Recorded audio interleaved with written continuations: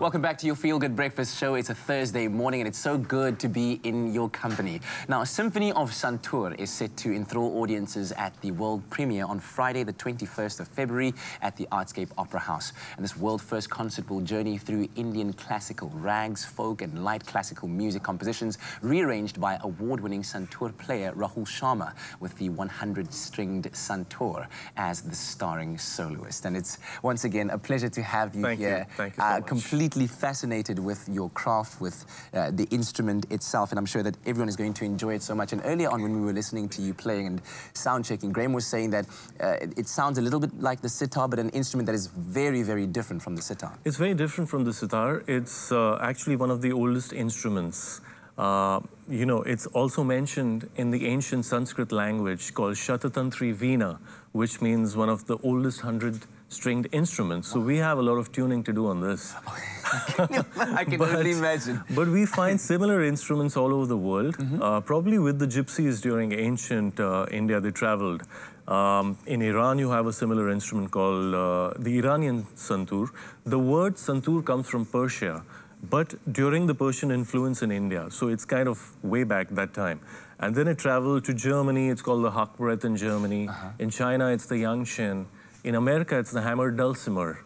So it's a different version of this instrument, probably closer to the harp. Yes. The ancient was the harp, and then from there the other instruments came out, you know. So clearly one that has an impact, or has had an impact, all throughout the world, and you've now brought it to our shores. Well, it originally belonged to Kashmir, and my father and guru, Pandit Shiv Kumar Sharma, is the pioneer of this instrument, and I happen to be the third generation in the family to take it forward, and now taking it to different genres of music. That is extraordinary. And so tomorrow, on the 21st of February, at the Artscape Opera House, you'll be joined by a 46-piece Cape Town Philharmonic Orchestra. That's right. For what I'm sure will be an extraordinary show. Tell me what people can expect from Symphony of Santoor.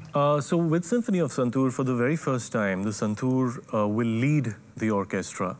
And we have a variety of different pieces, starting from something which is, like I played in the beginning, called Ahimsa, non-violence, which was popular during Mahatma Gandhi when he was here in South Africa. So we start off with that, and then we move into folk from the region of Jammu and Kashmir.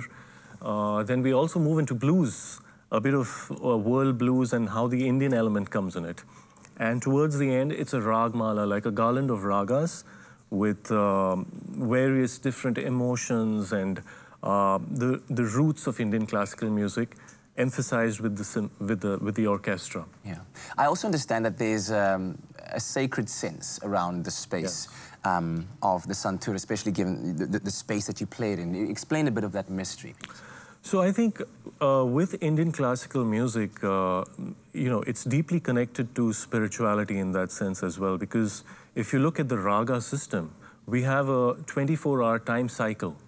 So these ragas, a raga is simply a scale of ascending and descending order of notes.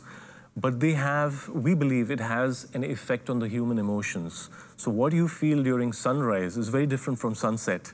And those notes touch your emotions. So each raga, for instance, a morning raga is different from an afternoon raga and an evening raga and a late night raga. So these are very intricately, you know, the permutation of notes is so special that it's supposed to uplift and elevate the listener and also take them within. So it's also a meditative experience in that sense. Yeah, so that explains why, for instance, I'm now sitting here over here, because this is quite a sacred space that is created for the player of the I guess it changes the vibe a little bit. Absolutely, absolutely. Well, we're looking forward to hearing you play a little bit later on, and also for everyone out there who would love to see you performing live with that 46-piece Cape Town Philharmonic Orchestra, please make your way to the Artscape Opera House tomorrow, the 21st of February. Tickets are available. I'm sure it's going to be a wonderful spectacle to behold.